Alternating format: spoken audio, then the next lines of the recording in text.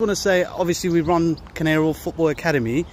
What advice would you give? I know they're missing football a lot at home. What to do to keep focused? Yeah, I know it's hard. I mean, if you've got any sort of space,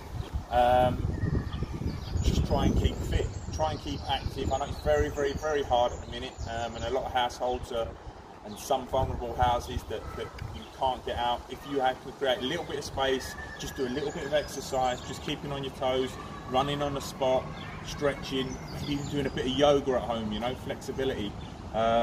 Just trying to clear your mind a little bit of everything that's going on, but just try and focus. We are making steps forward. We are getting into a better place.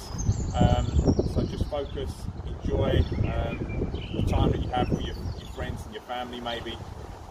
And we will be coming out of this, and we will be back to playing football very, very soon. Thank you.